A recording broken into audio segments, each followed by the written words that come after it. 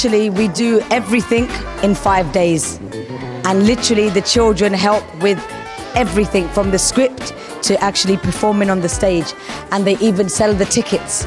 So there is no real preparation because we don't know who we're gonna get coming through the door. This is all led by the children. We want the Ummah to notice what we are doing and sponsor our events, because we are trying to inspire the next generation. We are talking about topics that are needed, like for instance, addiction to mobiles, as we did today, but we are also bringing them back to the Quran and the Sunnah. This is something that's really unique, and we're doing this through drama and filmmaking and productions. I think for a lot of the children, it was more of a fun event. So for them, every day was, very different. They were happy, excited. And then I think today it really settled in. Sir, what we doing? What we doing? I don't know what I'm doing, sir.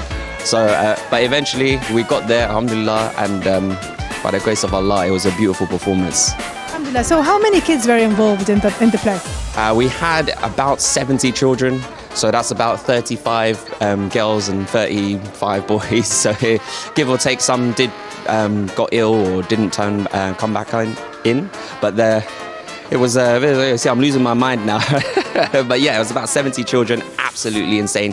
I think it's the biggest one we've done this year. This week I've been with Anissa behind the scenes working here at Creative Change. It has been absolutely phenomenal. It's something so needed in our communities for the youth, and just seeing it unfold, having them connecting creatively and with the Deen, I'm blown away, blown away. I'm a lab technician, so I host some parts of the play. I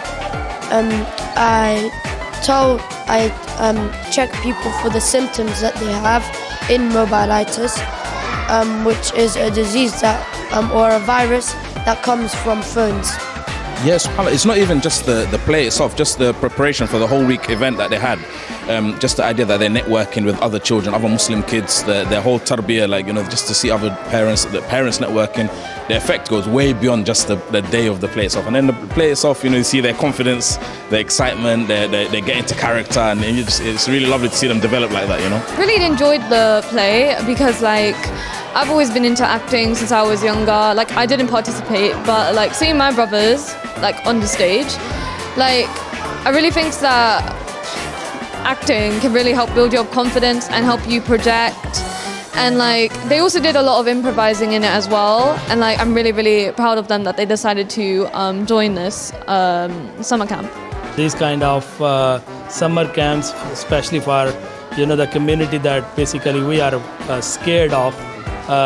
Nowadays, that the kids are basically using unnecessarily a lot devices, especially, they are going on social media and YouTube without parents notice, and that's what is too scary, to be honest. And this kind of summer camp is basically help the community, especially the kids, that because not, waste their time on unnecessary stuff.